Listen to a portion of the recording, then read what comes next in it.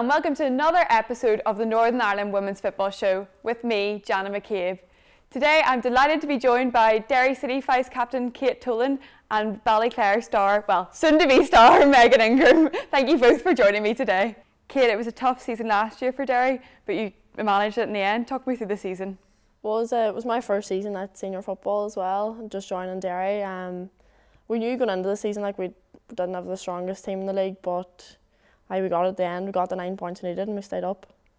A big first season for you in senior football. Definitely. The managers, Paul, Mitch and Johnny, showed great faith in me. I started every game, and that's what I wanted. I wanted to play football, and that's why I went to Derry, and at the end we got the job done.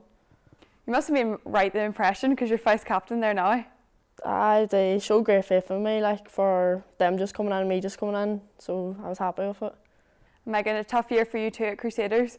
Maybe you didn't get as much game time as you would have liked, but a good experience still. Yeah, of course. It's a great club, and I wasn't really as involved, obviously, just because I was injured and I was doing a lot of rehabilitation on my own. But yeah, they still finished well on the table, and obviously they're working hard in pre-season now. So, yeah. Must have been frustrating not being able to be involved as much as you thought you were going to be. Always, yeah. I've been on and off season-wise with injury and battling injury, so I'm sort of used to it a wee bit. But I'm glad to sort of be back on the road to recovery and hopefully get a full season in me this year. So. Sure, you said you're kind of back-to-back injuries. It doesn't get any easier though? No, definitely not. And I do find that the mental aspect of an injury is always the hardest. The physical wise, you're going to rehab and you've got somebody monitoring that, but nobody prepares you for the setbacks or having to deal with not taking part in training, or sometimes it's always even frustrating going to games and maybe everybody's not performing to their maximum potential, and you're like, oh, I'm injured, I'd give anything to be out there. But honestly, it's just fuel and motivation for me just to try to work as hard to just sort of get back on the pitch. And a new experience for you this year and a new chapter with Ballyclare. Yeah. I'm sure you're excited just to get started now and get on that pitch. Yeah. I mean, I've been sort of training and stuff. I'm still no contact, but fingers crossed for the next maybe 4 or 6 weeks, hopefully. So, yeah. And Cate, pre-season is well underway with Derry as well. How's it gone for you so far? It's going good. We're in now probably nearly about 2 months. We've had a few pre-season games. We've signed a good few players, so it's looking good for the season.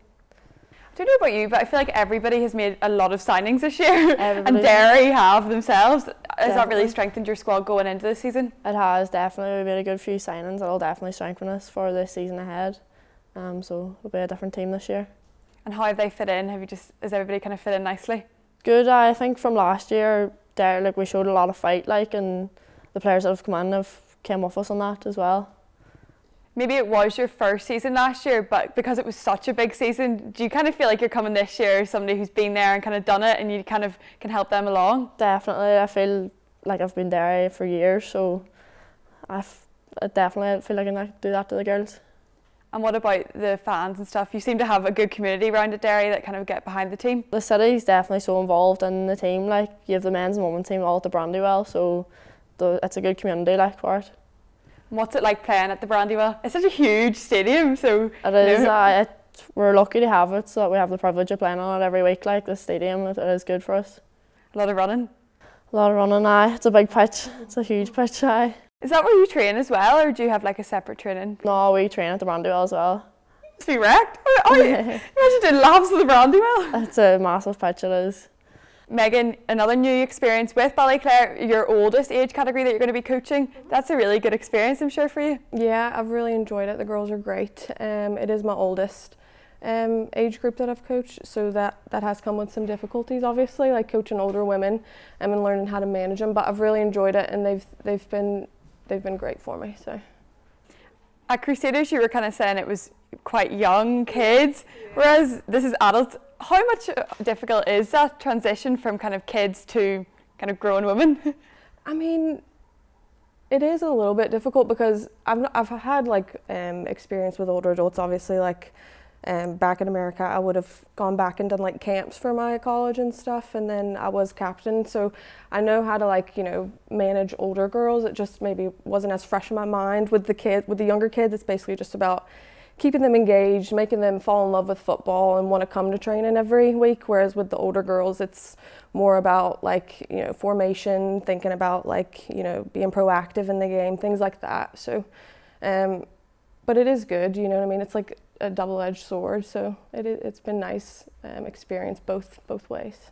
And maybe something that you couldn't have told the younger kids was kind of all of your injury kind of setbacks, but maybe these older girls, you can kind of give them some motivation if they are getting injuries or if they're kind of coming back from injury, that, you know, you've been there and look now at you. Yeah, definitely. Touch wood, we've not had any injuries thus far, but yeah, definitely I've got injury experience for when anybody does get injured. So. And there's a big tournament coming up for you guys back in the States for you. Are you excited to get back home? Really? Well, it's sort of a 5-hour plane ride for me, but I think my parents are going to come up, so I'm excited to see them. But no, it's going to be a really great experience for the girls. It's a week in Minneapolis, Minnesota, so there's teams from all over the country and also all over the world, and it's like basically a game a day, but also just like there's the Mall of America there, and so it's just going to be a really great experience for them, and I'm also looking forward to it for myself, obviously, to do some shopping. So. Yeah. What do you mean? Belfast shopping's the best. Tut, tut, tut. And it's also a huge thing for a team from Northern Ireland to be competing in a tournament like that. Yeah, Linfield went last year. I think they took a team. I don't think it was under 19. Maybe under 15 or under 13. But and that's how JP, who sort of brought me on board, he found out about this USA Cup thing through the Linfield team. So they're sort of familiar, I guess, with teams coming over for this tournament. So, is it easier for you to scout, you know, who you might play against? Because obviously you're from America, you might know some little tricks. I did ask if there are any North Carolina teams going over, but as of when I asked, there weren't any, and I wouldn't know the first thing about football in Minnesota. So, but yeah, they did say there's some teams like from the Caribbean.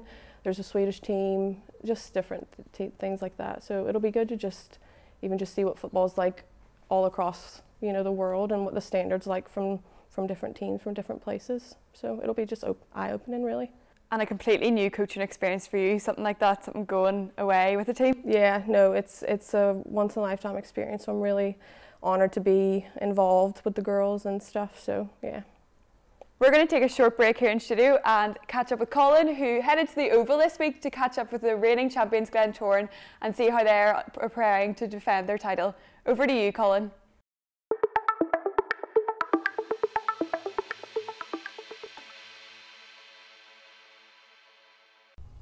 With only weeks to go before the start of the 2024 Sports Direct Women's Premiership, the NI Women's Football Show headed down to the Oval to catch up with the defending champions Glentoran Women's Football Club. First up, we asked them who they thought would be their biggest rivals for the season ahead. Who do you see as the main challengers in terms of the league? Well, obviously it's always going to be Cliftonville are the top two between us and them, but you know there's loads of other teams around them that can also challenge, like the Crusaders, Linfield, there's loads of other ones. Lisburn Rangers have only came up, and I have played them a few times with Ballyclare, and at times we have challenged them in the game, so I think it'll be really exciting to see what the league's going to bring for us this year. I think, of course, Cliftonville, our main rivals, who we've rivaled for a few years now. But I think as the teams keep on getting better, week on week, it gets harder. So it's going to be everyone's a competitor. You know, this year there's no teams that you would look at and you would think it's going to be an easy day, because none of them are easy days now. And especially when you have to travel away to the likes of Derry, it's such a difficult game to play. So there's not going to be any easy games this year, and that's going to shine through who's the real champions and who can be the most consistent. I'd probably say the biggest challenge will still be Cliftonville. They've got a really strong team. They've lost a few players, but they've also brought in high quality players, and they'll still be really challenging. I think Lisburn will pose a big threat, but hopefully we'll still be on top. And Linfield have brought in so many more players as well, so it'll be interesting to see what their team looks like in the season. It's hard to say this early on. I think a lot of teams have strengthened. Obviously Cliftonville ran us really close last season. It's been really competitive between ourselves and then the last few seasons. But like you say, Linfield, Derry have strengthened. Lisburn Rangers have come up. So yeah, I think we'll have a really competitive league. Obviously, coming off the back of last year, we're feeling very confident in our abilities and everything that we achieved as a team last year. Last year we were the chasers, and this year we're obviously the champions. So everyone's chasing us this year, which is a nice position to be in, and obviously that pressure is a privilege. Yeah, can't wait. You know, it feels a long time since the end of last season, and it's been really good that I could be back in with everybody all together again. And yeah, can't wait to get started. Amy, this is your first season with Glentoran. You looking forward to this one? Yeah, it's really exciting. You know, there's loads of players in the team that are, I'm really encouraged by, and you know, they're really good to learn off, and different wee ideas that they're giving you on the pitch is really helping, and just the standard of play and different things that they do is really exciting for me to learn off, and hopefully I can take more of that this season and get some minutes in the bank as well.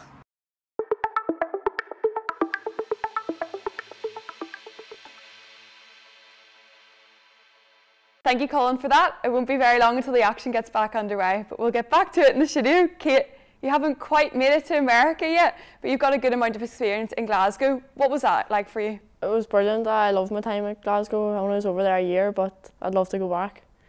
You were over there with your sister, you kind of roomed with her. What was it like having your sister there with you? It was easier? Brilliant. I loved it. Tyler played for the first team, and then I played for the under-19, so it was a good experience. You had to come back for uni. Was that a tough choice to come back? I was always coming back anyway. I finished school at 16 and Tyler asked me to move over, and I had the opportunity to play for a year, so I took it, and then I knew I was coming home anyway. And your sister Tyler, she's had a lot of experience across the water. That must be somebody that you can look up to, somebody in your own family who's kind of done it. Definitely, she's my biggest inspiration to play. She signed for Man City when she was 18, so hopefully one day I can do it too. And is that kind of your goal, to get across the water and sign a pro contract like she did? I think that's every player's goal, to go and play professionally. I'd love to do it. And Meghan, you have been here 6 years, is it now? Coming up on 6 years, yeah. Is it going to say it's better than North Carolina? I don't think I could say that, no. I mean, I do really like it here, and obviously, like, I've been here 6 years, but, you know, home is home, and so it's sort of hard to say that anywhere could beat that, do you know? The football kind of side of it is quite different back home to here, though, isn't it? Yeah, definitely. Everything's sort of through your school, and obviously going to university and scholarships, everything's so competitive, whereas here it's more club-based, but just as competitive, so, yeah. When you were in university yourself, you obviously did very, very well, and you were captain as well for a bit. I was captain my senior year, yeah, and while I was there we did like a three-peat, so that means we won like the conference championship 3 years in a row, so it was an awesome experience, and I gained a lot of, like, you know, obviously experience from that, just with lifting and the strength and conditioning and the fitness and sort of all of that, which I'm now sort of putting into my team, so it's nice to be able to sort of understand why you were having to wake up at 6 in the morning when you didn't want to, whereas now I'm like, okay, I understand why, so yeah.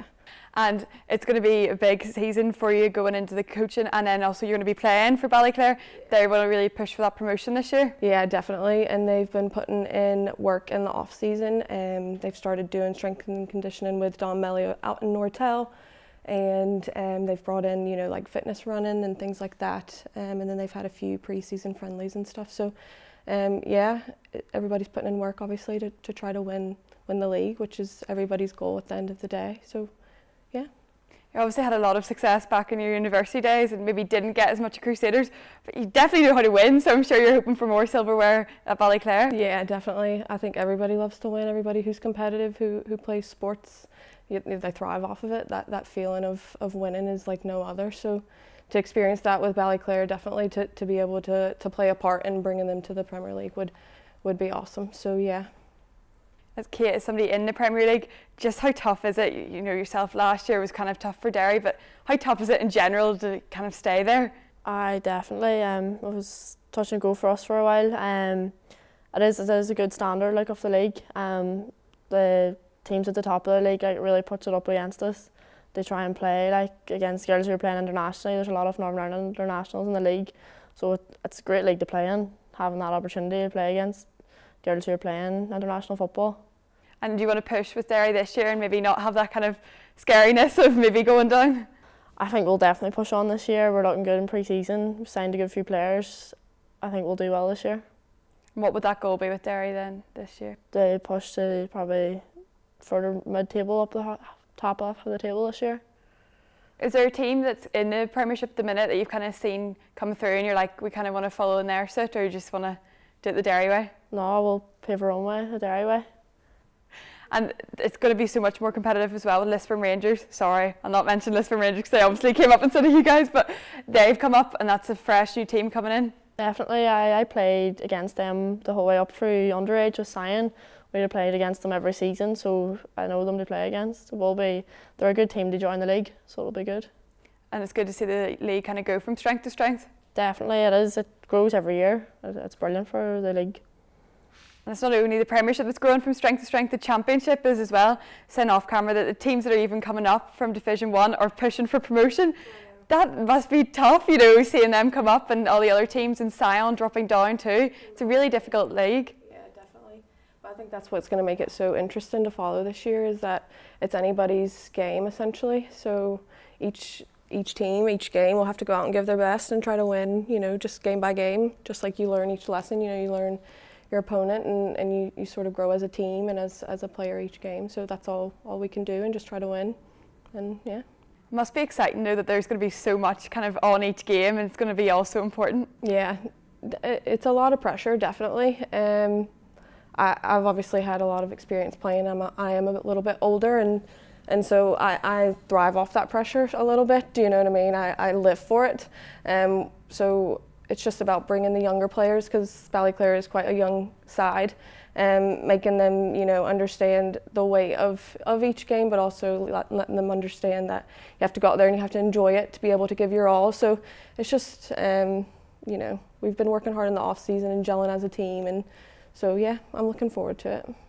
It's definitely something that Ballyclare have done well in the past in terms of juniors, you know, kind of stepping up and making that mark, like the likes of Amy Kerr and stuff. They've all done so brilliantly, so it's good to see that that youth can cope with that pressure. Yeah, she was a big loss, obviously, Amy Kerr, going to the Glens, and then a couple other team members obviously have left the squad, but JP, the head coach, he's done a good job at recruiting. He's tried to obviously recruit older players just to maybe balance it out with that maturity. But the young players that are there, you've got wee Molly Weir and Zoe Johnston, and they're in the Northern Ireland setup as well, and they're strong players and they're on the up and up. And so you know, it's just awesome to get to play with them and sort of play a role in their, you know, debut or coming up into the game of football. So yeah. That must be very rewarding for you.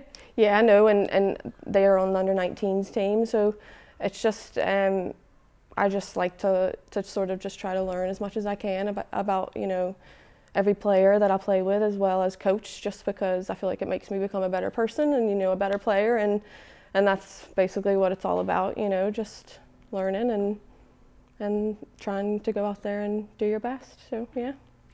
We're going to take another break here in the studio, but it's technically not really a break today. Something a little bit different, because Rachel McGill is back from university and she'll be in the studio joining me to tell me what she's been up to while she's been ditching me and probably losing more crossbar challenges.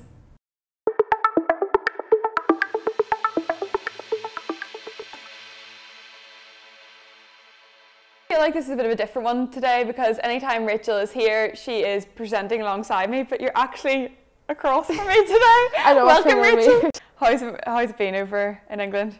It's very good, yeah. It's different, like getting over, obviously football's a lot bigger in England, and I'm near two of the biggest WSL teams, so that's just fabulous. If you want to explain maybe to people that don't know who you are, what you're doing and why you're not hosting with me anymore. So I'm Rachel. I obviously was at 1880 before, but now I live in Manchester and I'm studying football business and media at the University campus of football business. You make it sound very fancy. University football. Well practiced. yeah, evidently. But they've given you've had so many experiences so far. I feel like you've hardly been away, but you've done so much. Yeah, they're so good that way, that they have so many different connections. So like we've had chances to talk to people in the Premier League. I'm obviously doing some stuff with Burnley this year. Even not just in football, you know, there's chances to do stuff in ice hockey with the Storm, which yeah, you obviously love. But yeah, no, it's been so great getting out there, and obviously the classes are tailored to football too, so I'm just getting to live it every day. Just feels like a dream for you. I obviously know you well, and it's kind of always what you've wanted to do, so it is your dream, what you're doing right now. Yeah, it really is, and like getting to go to WSL matches every weekend and I'm getting to cover some of them, it's just a dream. Go on, tell your United story. Let the viewers hear what I've heard about 3 times before. Well, so I've just started with a company called The Halfway Line, and I got to do press conference with Mark Skinner and he gave me a fist bump. So I feel like I've made it now. You can't really top that. What if I give you a fist bump? Same level. Okay, Yeah. Forgiven. And you're not long until you're back home for summer, kind of at Easter, you're home now, and then back over for 3 weeks, isn't it? Yeah, it feels like I've barely been away and now I'm coming home again. Like I've got 3 more weeks, obviously I've got assignments coming up. And then like the season's over and obviously then the season here starts, so I get to be back for some of it. That's perfect, and come back to 1880. Come back for a bit, Join yeah. me. Yeah. And the cold pitches and no bad weather. Yeah, it's quite close to Manchester though, it never stops raining. And what is the day in your life kind of like now, whenever you're over there and you're studying? Oh, okay. Well, my classes are out in Media City, so I'm like right in the heart of it all, you know, BBC and all's out there. And then I have done quite a lot of things, so I've doing a project at the minute. I'm on a year-long project with Burnley called The Hive, so I get to do some stuff with them, meeting their media team. We got to go out to actually one of the matches and shadow some of their people, which has been good. So yeah, lots of different things going on. Has it kind of opened your eyes that you really want to do this now whenever you finish uni? Yeah, definitely. Like the more you get to experience it, the more you're like, I want to do this. I think like here, obviously, the country's so small. There's, you know, football's not as big, but you go over and, you know, you've got the 92 teams across the Football League, and yeah, there's loads of women set up as well, even down to the National League. There's so many teams in Manchester. So getting to get experience all around that has really opened my eyes to say that's what I want to do. Still missing the NIWFA games, even though you will see them? Yeah, I am missing them, yeah. Can't wait for the season to start and catch up and see everyone and get around some of the different teams because I've missed everyone while I've been away. Oh, so you're just flattering me now because you want me to ask nice questions? Yeah, I've missed Jana so much. And what are you looking forward to being back home? What football thing are you looking forward to? Ooh, I do like a cup final. I do like the Irish Cup final. I like that. But no, just getting around, you know, seeing everybody, getting to see, you know, all different teams. There's so many different teams this year. Obviously, they've expanded. There's a development league, so hopefully get to see a lot of them. What are you thinking of the leagues this year? Obviously, there's more teams than ever now in them. It just gets more competitive every year. Like, you look at the top team right down, like the Championship is crazy this year. Even the development league, there's so many teams in there that they've done well so far in their pre-season. So going in, you know, everyone's been strong. So I'm really excited to see how everyone does. We mentioned with those studio guests that Championship, like, it's anybody's game this year, isn't it? Yeah, it really is. And like with Sion and stuff, and obviously everyone wants to go up, and the teams that have come up from Division 1, they can 100% go up this year too. There's so many. It'll definitely be exciting, and I'm glad that you'll be by my side at some of the games now. But thank you so much for coming in the studio today. But we're going to go back to the actual guest for today now.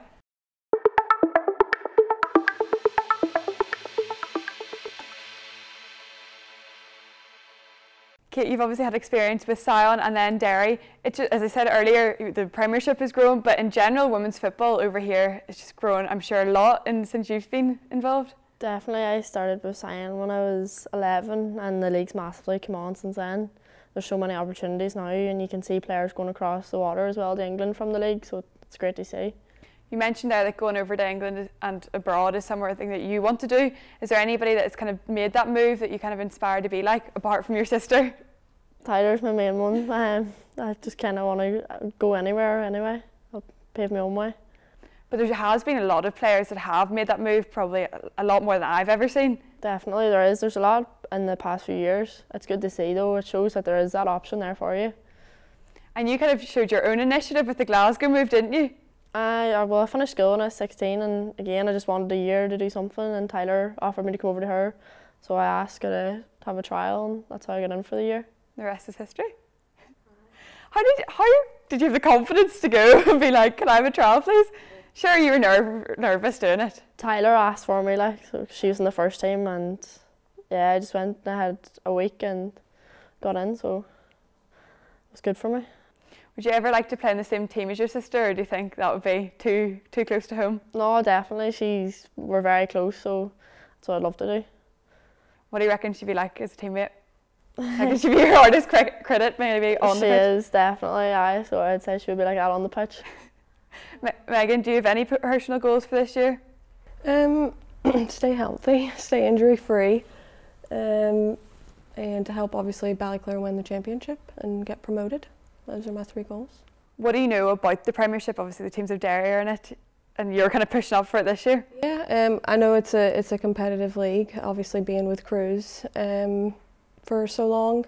The Glens and Cliftonville obviously would be sort of the top 2, but I think obviously as she was saying, you know, Derry's made a lot of progress in the off season, and obviously Lisbon are coming up, so I think it will be a little bit more competitive. It'll be interesting to see how that plays out as well. So yeah.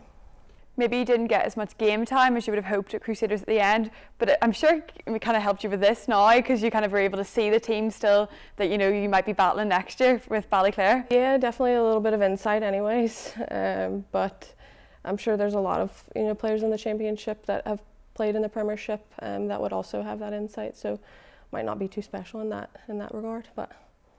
And what about back home? Are any of them going to maybe come over and see you this year play for Ballyclare, touch wood, when you get back on that pitch? My dad, I think, is coming over sometime in May, so I'm sort of aiming to try to be back on the pitch by then so we can come out to a game. But my mom still hasn't made the jump across, so I'm holding out my breath on that. But I try to get back once a year just to see them, really, and it's always during the summer so I can soak up the sunshine. So yeah. Do they think you've picked up a little bit of a Belfast accent? Absolutely. They're like, why are you saying that way? You know, I'm like, I don't know why. But as soon as I go back home, I pick up the southern twang, because my family are like super southern. So just next time you'll have to be like, stop it, you melter. Yeah. I'm walking in like, well, what's the crack? And they're like, sorry, crack, what? What's that? Yeah. And your mum hasn't been over here, but I'm sure you think she would enjoy it over here. She's been over here, obviously, whenever her and my dad were like getting married and stuff. But she's just like a homebody, do you know? We've got my wee dog, and she's got like a lovely house and a lovely backyard, and I wouldn't want to leave. Like, it was hard to leave that. So, but I'm hoping to get her over. I do think she would enjoy it, especially during the summer months, not during the winter. But. Do we have a summer over here? I must have missed it. The week that we're I think even a week is nice. I know. You kind of mentioned off camera that the reason that you first came over here was because of your dad. Your dad is from here, but he moved over to America. Yeah.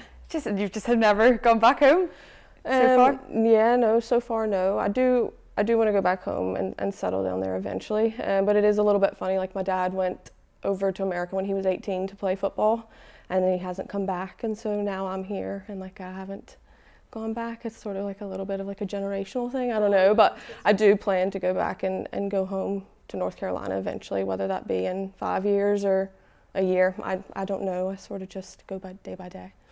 But whenever Ballyclare are Premiership side and you've got them settled, oh yeah, no, I wouldn't leave that under-19 squad has won the thing in America and all. Yeah, no, I'll stay here as long as I'm healthy to play football, as long as I'm able. Do you know, I think that's a big priority for me, because once I'm unable to play, then I have to, you know, just be a normal adult and go to work and do all that. So yeah, no, I just want to play football for as long as I can. So. And Kate, is your goal this year to kind of get that experience, another year of experience with Derry, and then maybe another move somewhere else across the water? Definitely just looking ahead for this season, just to get as many minutes as I can and do as well as I can for Derry. Perfect. Thank you so much for both joining me today. I'm so excited to see how you both get on this season. That's it for another episode of the Northern Ireland Women's Football Show. Thank you so much for joining, but for now, it's goodbye from me.